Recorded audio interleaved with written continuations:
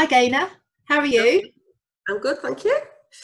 Would you just mind telling us about you and yourself and your business and what you've been up to the last few weeks? Okay. Well, my business is Beaufort Financial Planning, and it's my husband and myself that actually run the business.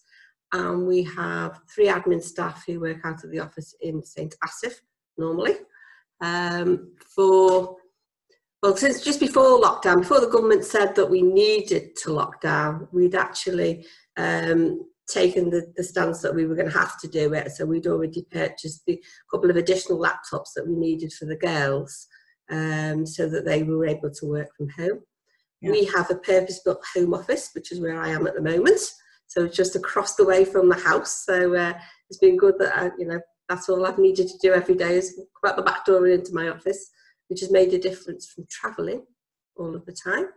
So the girls are all working from home and they go into the office on a rotational basis.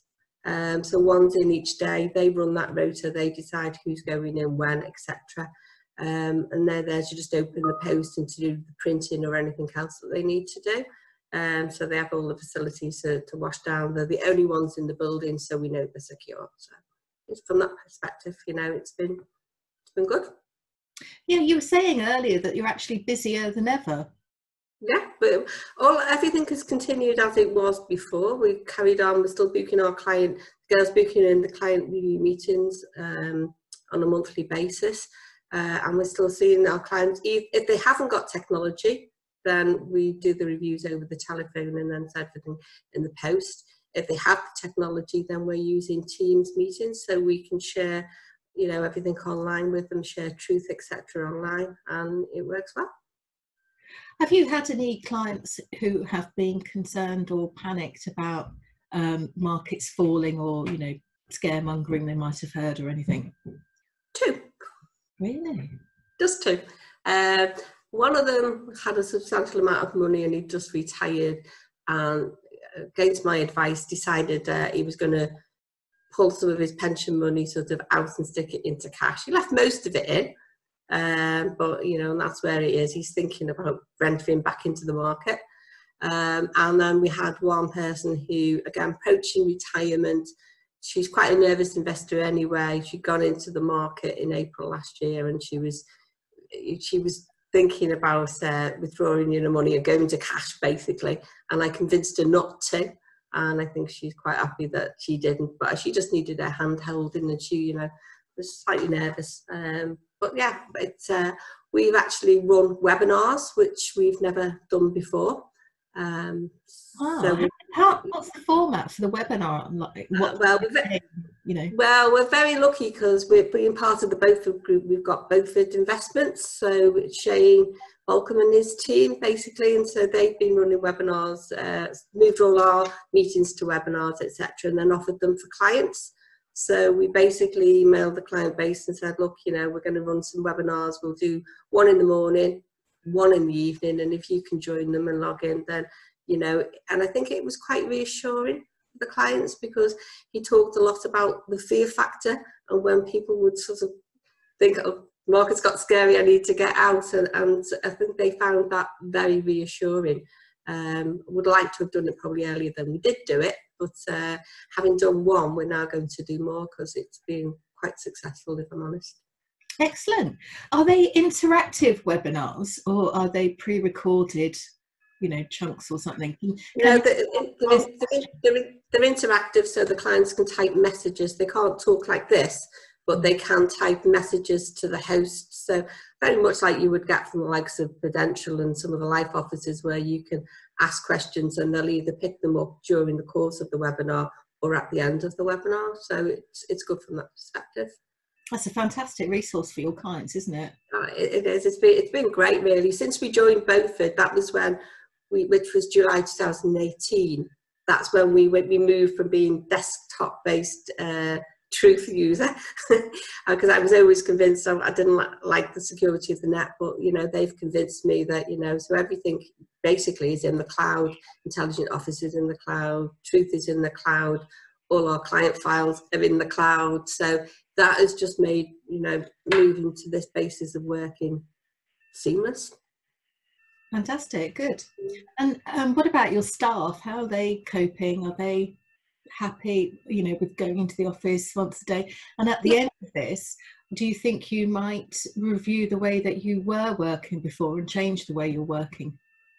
I'm not sure that we're going to totally review the way we're working, because our clients do like to come into our office. So it's not as if we've got parking outside. It's not like getting everybody to travel into London and things of that nature.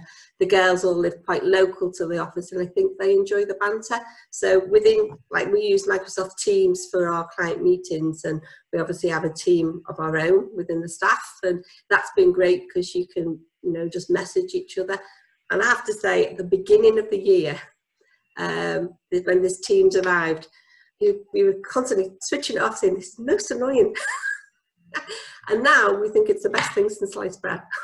So it's been great, because we can just call the girls and have a chat with them individually. We can talk. So this morning we've had a team meeting where we've all got our cameras on and we can see each other, and you can just sense if somebody's not 100% happy, and then you may have a word with one of the others and say, you know, give it a call, what did you think? And so we are gelled, and they have their own team as well, so they call each other without us being part of that. So it's, you know, it's worked well. But I'd say I don't think I might travel in less to the office because I have the longest distance to travel, but I probably will go in less, but I don't think we will totally change the way we are working for those clients that live local to the office.